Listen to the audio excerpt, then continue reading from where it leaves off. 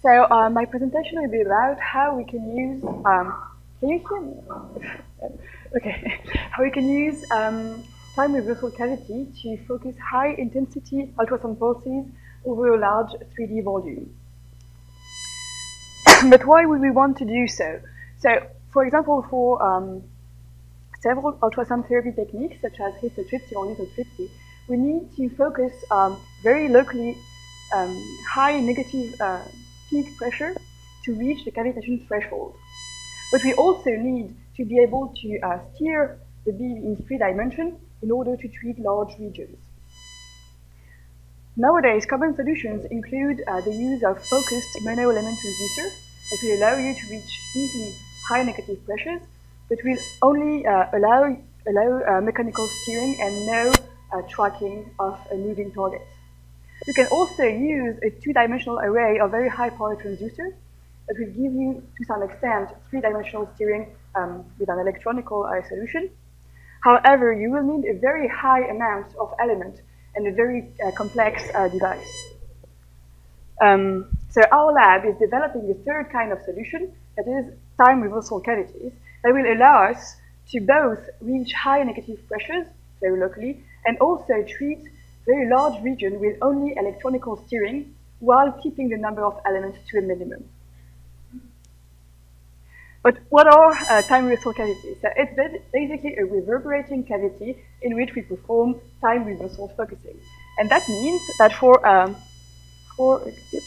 given target here, we start by emitting a very short pulse that will then propagate through the cavity here, reverberating on the walls and forming these long codas that are then picked up on the array on the other side of the cavity.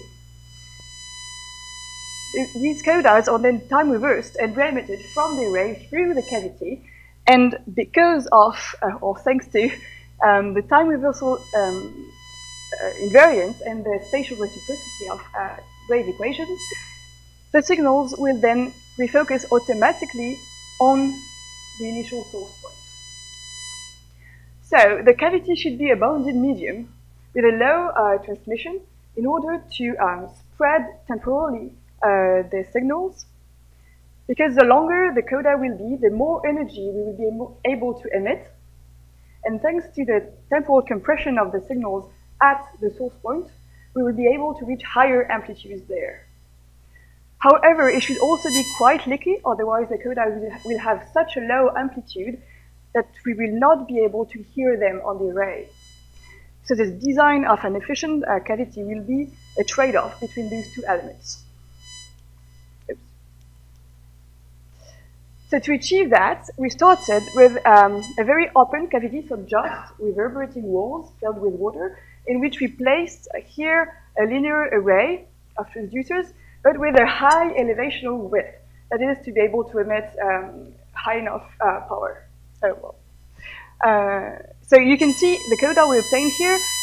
There is basically, well, you can just see a few well-defined reflections there and nothing in between. So the energy will be just concentrated on these short pulses. But now, if you place in this cavity multiple stretching medium, that is a rod forest, you'll be able to fill all the gaps in the coda and thus emit much more energy over the same period of time. So this particular cavity gives us 2-dimensional beam steering in a horizontal plane, so perpendicular to the rod forest. And we were able to reach high enough negative pressures to reach the cavitation threshold in water. However, so it was very good, but we only had 2 degrees of freedom. And I'll try to show you how we can adapt this device and transform it in order to gain the 3rd degree of freedom, so the vertical one. Right? So I'll start by showing you a few simulation results that gave us insight of how we could do so, and then move on to some experimental work. So for our simulations, we used the SimSonic software, and we defined a medium here that corresponded to our 2-dimensional setup. So what you see here is the forward phase, where we emit a pulse from outside the cavity and pick the signals up here on the array inside. And then we re-emit the signals we read the signals from inside the cavity and look at the spatial tuple focusing here on the initial source. So from there, we then modified slightly and progressively our medium in order to gain the third degree of freedom. So quite intuitively, we decided that we should make both the diffusive medium and the transducer elements isotropic to have a more symmetric setup.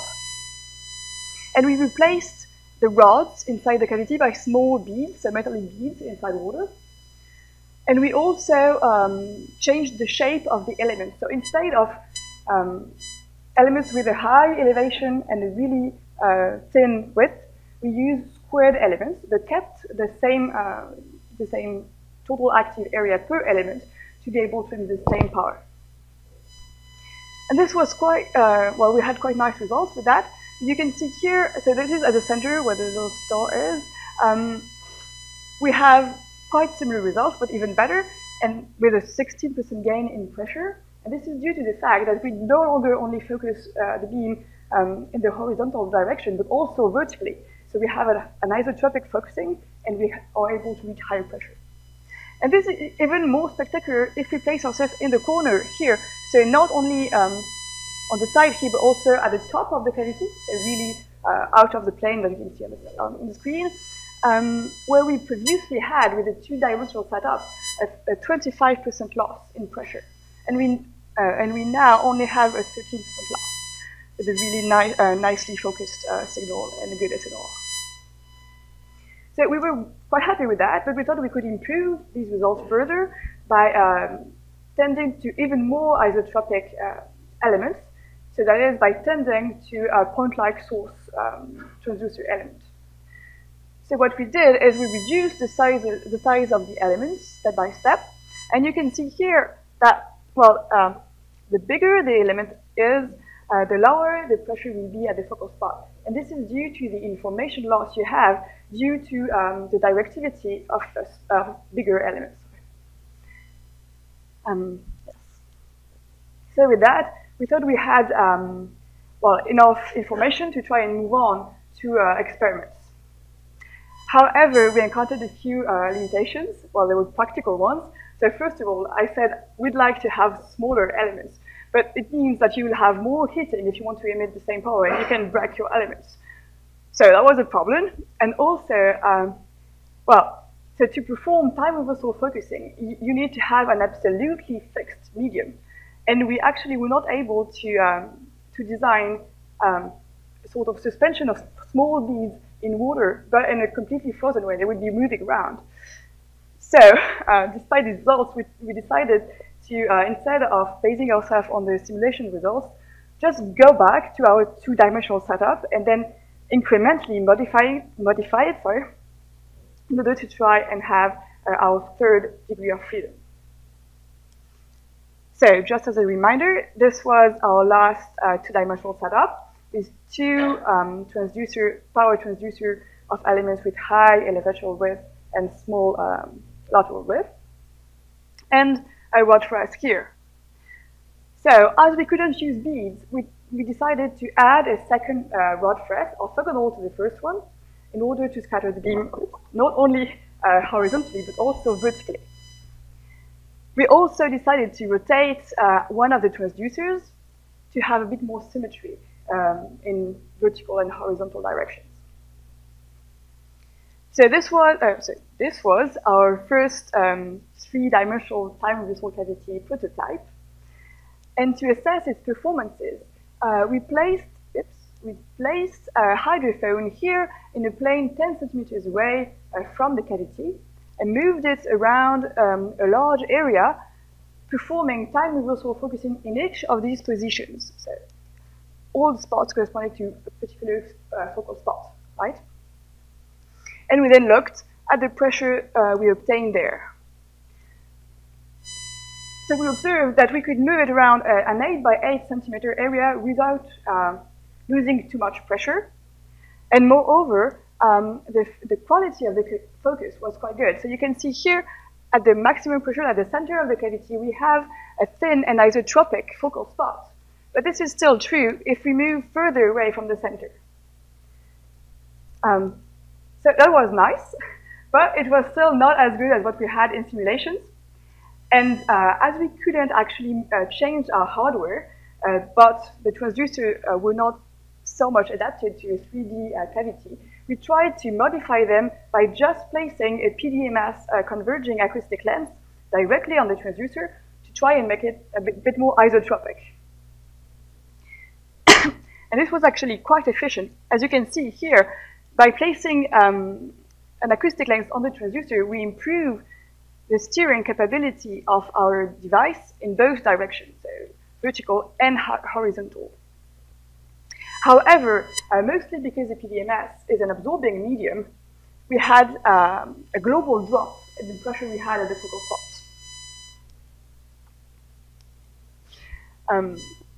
So we then tried to optimize our diffusive medium to try and reach even higher pressures.